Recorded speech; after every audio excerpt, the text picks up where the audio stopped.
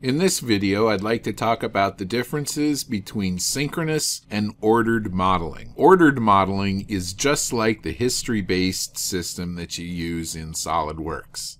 In this case, my red part is synchronous and this gray part is ordered. Let's take a look at what that means. The pathfinder is what Solid Edge calls the feature manager, and the pathfinder will always tell you whether you're in ordered mode or synchronous mode.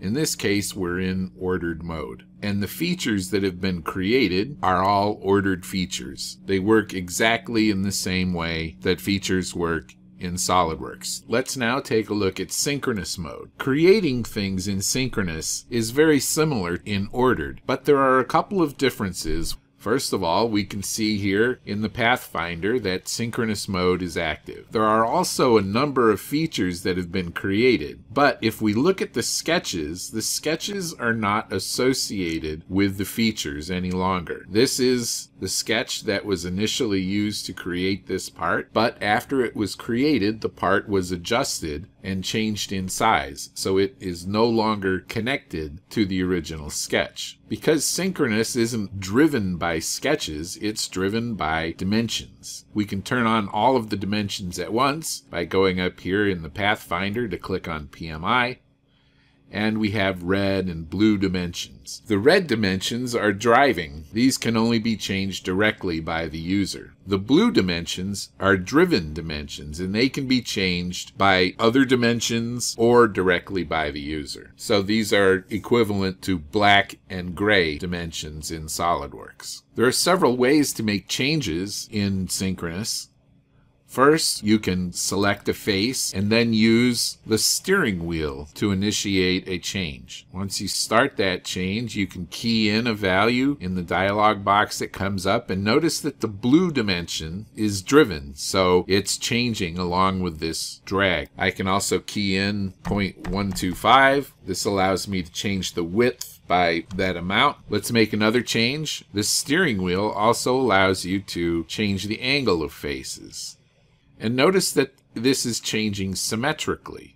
That's because we've got this symmetric option turned on in the design intent box. If I turn this off, then only one side will change at a time. The design intent box changes depending on the context of what is selected. Let's take a step back from here and talk about starting new parts in either synchronous or ordered mode. When you create a new part, you select a template. I'll use ANSI inch, and notice that when this part opens up, it comes in automatically as a synchronous part. I can right-click on the synchronous entry in the Pathfinder and transition to ordered, and it goes over to ordered mode. You can create parts that are part synchronous and part ordered. The synchronous part always comes first, and the ordered part will come later. But if you want to make sure that your parts always start a certain way, go to the Application button, Settings, Options,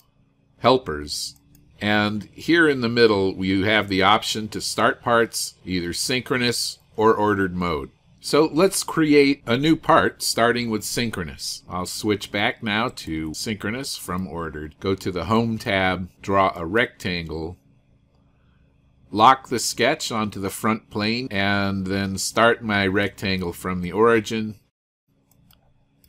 To extrude this shape, click inside the region created by the sketch and drag it out. Notice now I have dimensions on all three directions of my block. There are some really cool ways to manage your dimensions. If you click on this end of the dimension, that is the end that will change. Notice that the arrow here is highlighted, and if I scroll with the middle mouse button, that end changes. If, however, I had clicked on this side of the dimension, notice now that the arrow is over here, and this arrow is highlighted, and if I scroll that will change. I can also set it so that they change symmetrically.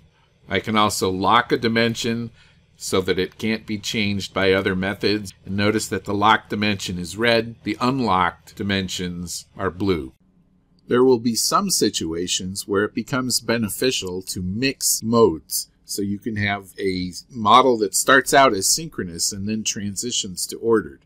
So we've created a very simple model in synchronous mode, and now we want to add some ordered features.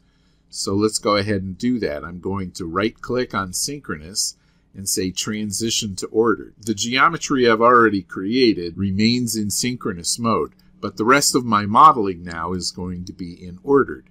So I'll sketch and create features just as we do in ordered mode.